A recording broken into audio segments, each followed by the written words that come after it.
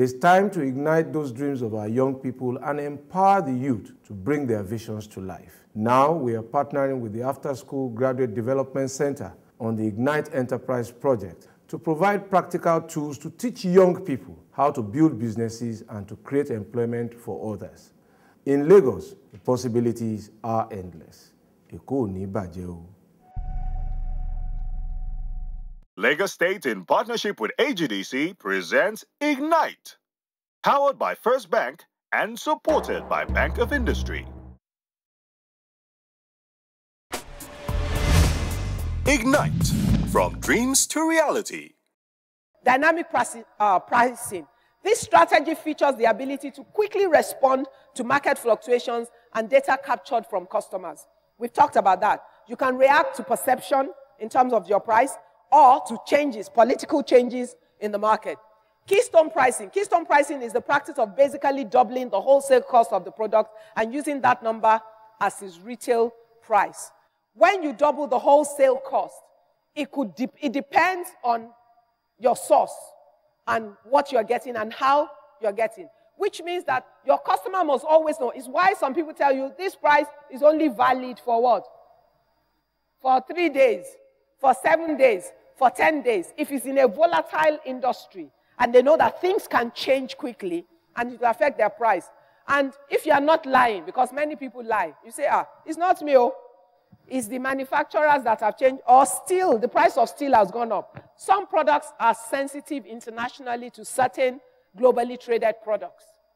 And once there's a major change in the price globally, it directly impacts on your price. Now, sometimes the stock that you have is at a price, but your ability to replace it would mean that if you do not increase the price at which you are selling now, because of changes from your manufacturers, you will not be able to buy the same quantity. It means your capital is going down, your business. So you've got to adjust the price based on realities of the market so that your business can continue at the same level.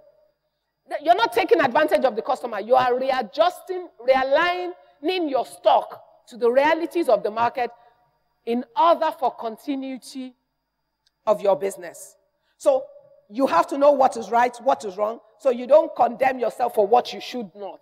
Do you understand what I'm saying? Those are part of the realities that are important. Limit pricing. To accomplish the objective behind limit pricing, the selling price is set very low so that any would-be competition would have to enter that market losing money per unit. I already explained that to you. Some people do that. They do it just to control the market or for whatever reason. So survival of business as long as you're working within legality. Never forget that. Never forget that. List pricing. Manufacturers always have recommended retail price for those of you that import. They'll tell you this is how much you should sell. Sometimes it works, sometimes it doesn't. Because your own environment can create a different factor that affects your price. Price discrimination. Using different prices for the same product in different applications or situations. You know, there's a company, I think it's Air or something, I don't know what their name is. They realized that in India, the rate at which they were selling their washing machine in a particular area was increasing.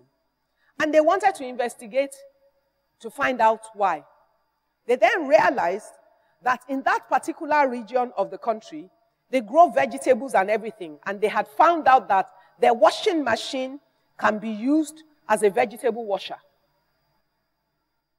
So when they pluck their vegetables and they want to wash them before they deliver them, they will load them into the washing machine and run the water through them to clean them. Now, they were struggling to apply the machine for that purpose, but it was being used. So the company went back and made a slight adjustment to the design to make it easier to use for that purpose. But by making that slight adjustment, they could sell at a different price from the original washing machine. Same product, different application, slight adjustment, higher profit margin that can be commanded. Do you understand what I'm saying? So it's so many different things you can play with, which is how you can separate yourself from the group, from the general market, or you can create room for you to charge a higher price. You must always be thinking. You must be proactive. When you think that a product is becoming a commodity, Do you know what a commodity is? When it's everywhere, there's nothing different about it.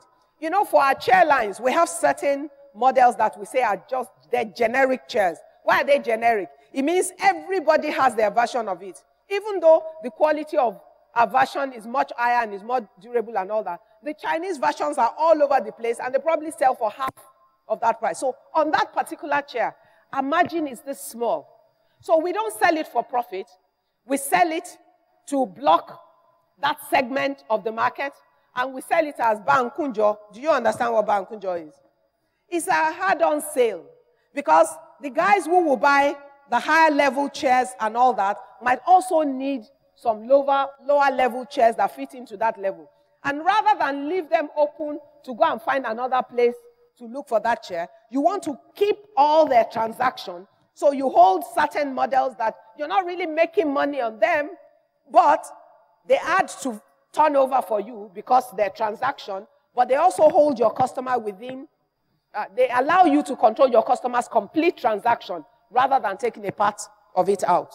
So if you might have a pricing policy that you cannot always generally apply, for some reasons, you will discriminate in some cases. And you're like, oh, okay, these tops, I'm selling them for next to nothing.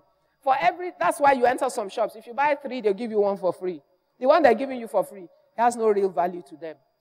Or, after they sold the first 100 of it, they already made their money. Everything else is just excess. There's some products you produce from your scrap. After you finish the main production, all the excess scrap, you can turn it into products. With those ones, you can sell it for next to nothing. So whatever price you sell it, you're making money because it's already covered. There's also something else you need to know. For those of you that sell products, there's some bad guys who do stuff like drugs and stuff and all of that. And when they want to take their money back into the country, and these are real things, the only way, they can't carry cash of so many. You have to explain a lot of big money if you bring it into Nigeria or any other country. So they will order goods from wherever.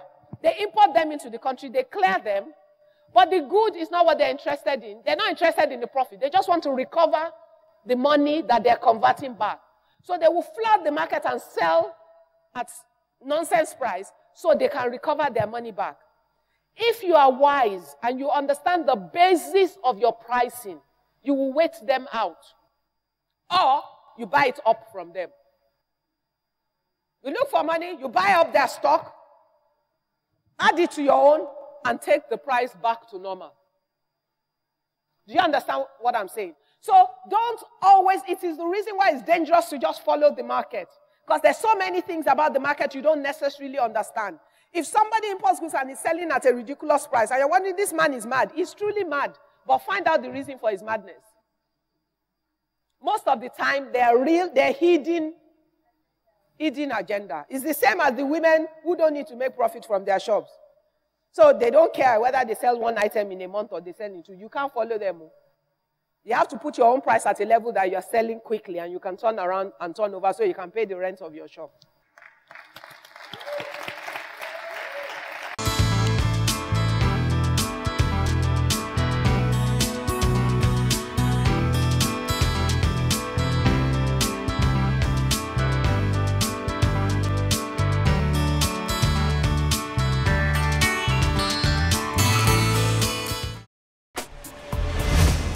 Ignite, from dreams to reality.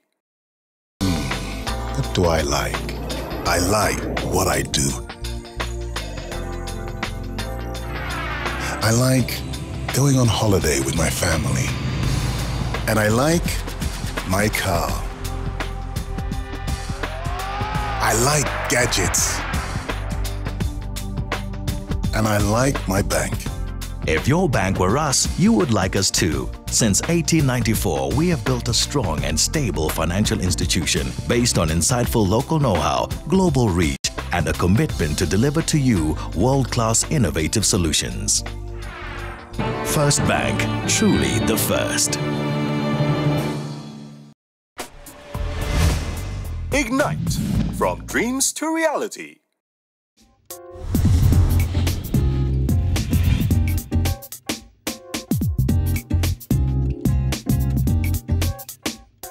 My name is Tolu Eros, full name Tolu Lokwe Erogobo. I'm the founder and executive chef of Cookie Jar Premium Gourmet Cookies. Cookie Jar is a gourmet bakery that specializes in the production of freshly baked cookies every day. We bake all sorts of cookies, ranging from flat-based cookies to cookie cakes, to cookie pops, all sorts of cookies. Starting the business itself was a challenge because cookies is something that I have never really done before. I had no experience in cookie baking or production. So to think that I could execute a premium bakery here in Nigeria from the get-go was a challenge. The first batch I baked, I must tell you, was disgraceful. They literally I put 12 cookies on a pan, and all of them blended into one flat-based cookie. And it was nice tasting, but it didn't look like what I was trying to. Second, third try, I finally got it right, and I invited a few people to try it out. A friend of mine, Sadna, was actually my first client who came by and tried out the cookies for the first time, and the second time. And the third time, he said, "Come, are you selling these cookies or are they for free?" And I said, "Yeah, I'm selling them 1,000 naira a pack." What's a pack? 5. And that's how I actually started selling cookies. I started doing research and seeing how people outside Nigeria were packaging cookies. People were putting in tins, people were putting in boxes, and I thought, okay, I would start by putting in wrappers. So I went to the market with my mom, we got a roll of wrapping paper, and we came back and we started cutting out paper cutting out the wrapping paper and parchment paper, stacking the cookies and putting in a wrap. From that, we grew into putting into a little white box, and from the white box, we grew into putting them into custom-made boxes that actually have content written on there. In terms of challenges, I found it very difficult to get access to raw materials. But luckily, I was able to work very closely with the supermarket, Lepisiri. And so what they do is I give them a list of items I want, and they bring those items in. Our cost of operation itself is reasonably higher than it should be. But we have grown steadily over the last few months such that we have been able to break even. And on a monthly basis, we are setting aside funds to cover our fixed cost. We have been able to overcome a lot of the challenges we faced. I have a wonderful team of young, upward mobile individuals who are striving to make sure that Cookie Jar is surpassing the norm. What we aim to do is put that extra level of taste, of sweetness into your day. Now, as the months proceed, we're looking to move into a larger factory where we'll be able to take advantage of economies of scale. Now, on a monthly basis, as a matter of fact, on a weekly basis, I get a sales report which shows our revenue against our expenses, and we're generating more than we are spending, which means that even as at where we are right now, we're doing pretty all right. The moment we move out of here into a larger space and take advantages of economies of scale, I guess, like they say, the sky is the limit. Ignite, from dreams to reality. Questions to Claire. I run a music company. Presently, I have resellers' rights for some music accessories like drumstick, but I have a specific issue with my pricing. Why did I say so?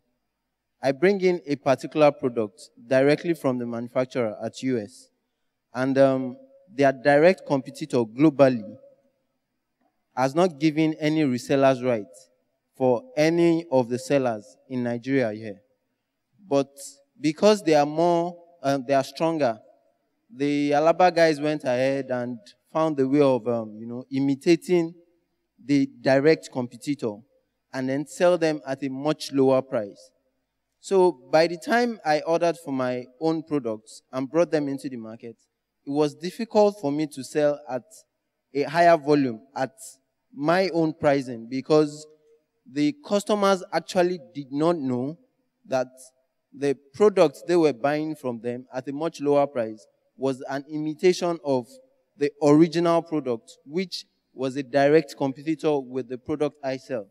In that kind of situation, how do I undo my pricing issue, or how do I solve this challenge? Thank you. But you know that's a situation that the customer will speak. You know, part of how you evaluate your business is sustainability over time, is to understand the environment of the competition in which you're in. The world has changed so much, and we've got to be, so don't say this is my business or this is my business model if you see that everything around it is going to make it non-existent in a short while. Do you understand what I'm saying? How do you want to compete in such a situation? There's no differentiation in terms of the product. But the ones that the Alaba boys have copied, does it do the job? Not as well as the genuine one. No, you will understand where I'm going. Not as well, but it does it. Now, the majority of the market is comfortable with the Alaba price. A large percentage, yes. That's recently. Before now, they were comfortable with yours. Yes. But once the Alaba boys introduced their own, it changed the market. Now, that means something has changed. Now, what is left of the market? Is it enough to sustain your business? Yes, but not to take it to the next level. Okay. Which means that you must start working on another strategy. Because if it's not enough to take it to another level, what else can you do with the product that will now separate your own from the Alaba ones and create additional value for the customer for them to be willing to pay the higher price? That's what you've got to be thinking about. And one of the best ways, work with your manufacturers, telling them the condition of your market. Do you understand what I'm saying? So you get them to think, tell them, look, this is the challenge in the market. Now, don't forget that once you introduce that one and you will have that advantage only for a season. Because the same people that went to copy that one will eventually copy that. But that's why business is progressive. Before they copy that, change the game again. The point is, we are generally comfortable. I'm doing something and we expect to do it for the next 10 years. It's a different world. The business environment has changed. It will never be the same. Technology has totally changed the world, and you have to face that reality. If you have any advantage over a product, max 2 years. That's the honest truth. Somebody is going to copy it. That's the Chinese stock in trade. But how do you separate yours from theirs? You must begin to think about the value add, the differentiation, the proposition to the customer, whether it's the customer service, the after sales, the replacement, the warranty. Alaba will never give you warranty. If you walk out of the shop now and you turn back at the door, that's it. Do you understand? But you can go back and say to them, look, when I sell to you, I guarantee you that my product will stay with you for 2 years, at least. And if it breaks, I will replace. People say, you will replace? Are you sure? Say, I will sign a paper. Why would you be able to sign that paper? Because you already know that the quality of your product is different, and therefore you can defend it. You must make that quality a selling point, but by making a commitment. And that commitment is what will eventually get your market to think about paying you the extra, because maybe in the last 1 year of using the Alaba one, they bought the same drumsticks 10 times. Do you understand? Which is probably the case. But they're not going to think that yours is different until you offer them something that is different. So make that the market. Buy BioStick. Because with BioStick, I offer you warranty. If it breaks, I replace it. And if it breaks 3 times, replace it 3 times to establish that track record. You might lose money in the first instance doing it. That's the truth. So don't say you used it in the wrong way and it broke. Even if they were wrong, you give them. Because you must establish that credibility to trade on it. That's important. That's how you change the game. I'm into a service-based business, which is a corporate and personal branding. Okay. Now, I've been in this industry for about 7 years. I haven't worked with other people, and there's something I have seen that a lot of entrepreneurs who are in the service industry, maybe photographers or hairdressers or makeup artists, will also face. There are times when you are actually, the value of the service you are offering to the client is actually better than a so-called expert in the same field. But because you are a newcomer, you are a young person, you are an untested quality, most times they want to use pricing to push you out of the market. I mean the customer now, not your competition. Mm-hmm. You come and say, okay, fine, maybe haven't factored in your own expertise, your cost of transportation, and so many other things. And then you say, okay, fine, my service cost 100,000 naira per session. And then this person from who said he has worked at Harrods or wherever comes and says, okay, fine, his own service is 1.5 million naira. Now, fine, to the consumer, 100,000 and 1.5 million is a huge gap. But they still go with the person who says 1.5 million naira, who, at the end of the day, might not offer them the same kind of service that you would offer them, but in some cases, because of the prestige attached to them getting service from that person, how do you compete in such a market? You know, I said something about being realistic about your goals and also having a good sense of the market. Now, you used one word. You said people will go with the Harrods or whatever brand because of the prestige of it. So as a newcomer to the market, the guys who are chasing the prestige, they're not your target because they're a different market. They know they're paying more, but they can afford it, so they don't care. They would rather get that service and get the pleasure of saying they're being served. It's perception. Perception has a price, and they're willing to pay. So your strategy, don't start with those ones. Go after the periphery market that wants the same service and can't afford the 1.5. So naturally, you eliminate that competition, prove your worth and your service to the ones who, even for price, even if it's only for price, that they want to deal with you. The important thing is you're getting a market break and you get to prove you can do it. When you prove you can do it, this man that cannot afford more than the 100,000 and chooses you over the Harrods man might be the one that in his office tomorrow is responsible for making a decision concerning the same service. And he remembers that, and the Harrods man has sent in a proposal, and his colleagues are contacting. The guy says, look, guys, don't let's waste time here. There's a young man that did exactly this for me, and he did an excellent job. And I know that it will cost us much less. Do you understand what I'm saying? I do. And you go to the man, you say, Oga, I can't do it at the 100,000 I did it for you. Because, you know, with your company, there are a lot of other things involved because I want to deliver service, whatever. So the price is a little higher. But he knows that that's your price that is a little higher. It's nothing Close to 1.5 million. So you get a break into the company because you serviced him personally and you delivered. And you must accept your level. Listen, the fact that you are small now does not mean that you will be small forever. But I'm a Christian and the Bible says to me, do not despise the days of humble beginnings. Accept who you are. Maximize the environment of your immediate opportunity. Build credibility there. Ride on it to move to the next level and the next level and the next level. Part of your youthfulness is a lot of young people don't align themselves to that. They start a business today and they think how much, some mega company is charging. So they want to charge close to it. After all, no. You put yourself at a disadvantage because there's a reason those people can charge that. Just start where you are and start to build up. They will eventually pay you more than that if you are committed to your goals. All right?